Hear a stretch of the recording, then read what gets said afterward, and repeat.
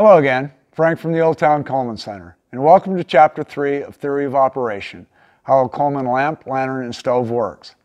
In Chapter 1, we discuss how we built and maintained pressure inside of a fount or a tank. In Chapter 2, we took liquid fuel and we converted it to fuel vapor.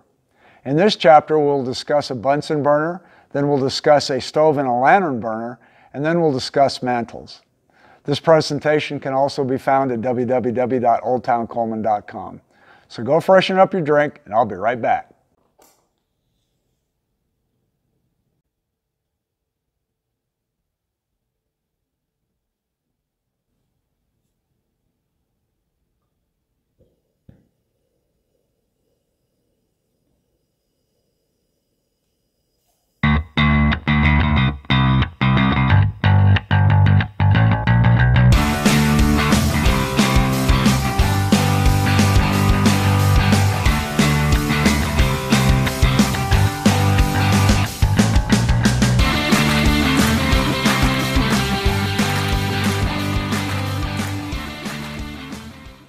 Welcome back.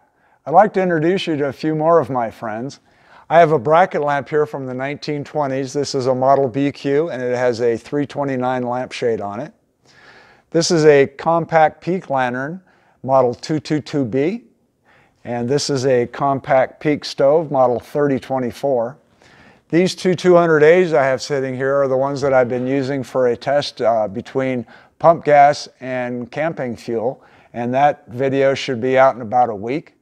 And finally over here I have a Lind-o-Lite pressure lamp, model number 333. Because remember, basically all pressure appliances work the same way, so if you understand how a Coleman works, you certainly would understand how one of those works. In the 1850s, a gentleman named Robert Bunsen invented the Bunsen burner. And this device we've all seen in our high school chemistry class.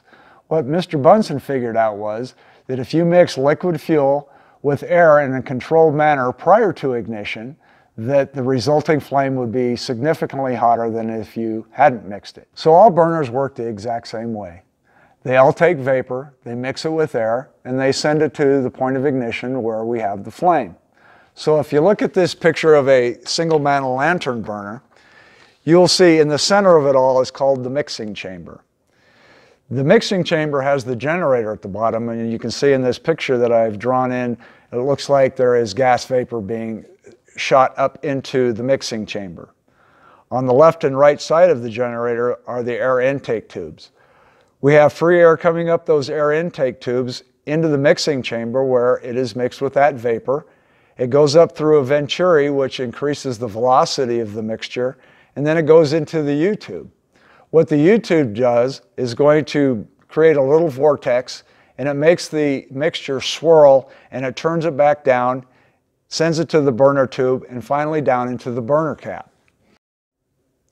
So on a lantern, that mixture is sent down to what is called the burner cap and screen.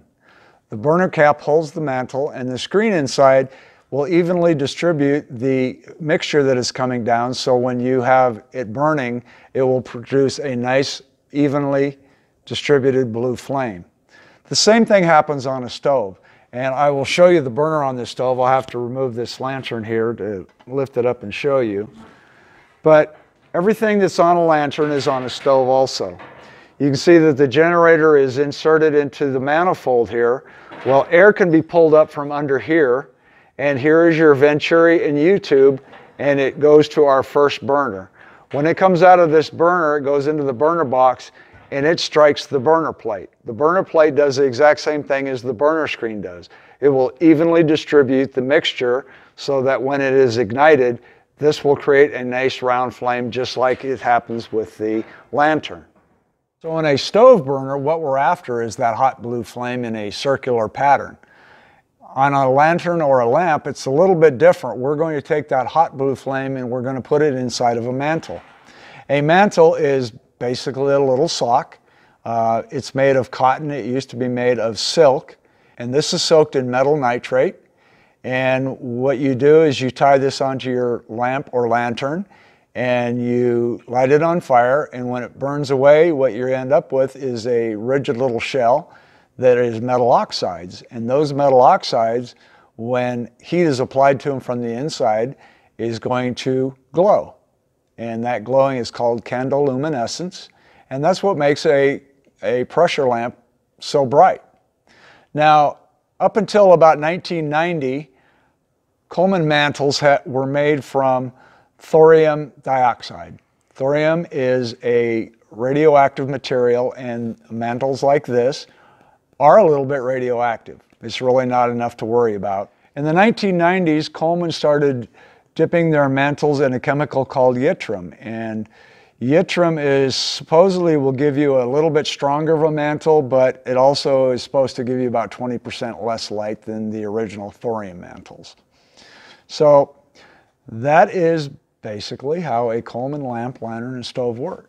I hope you enjoyed this video series. If you have, please hit the like button and subscribe to the channel.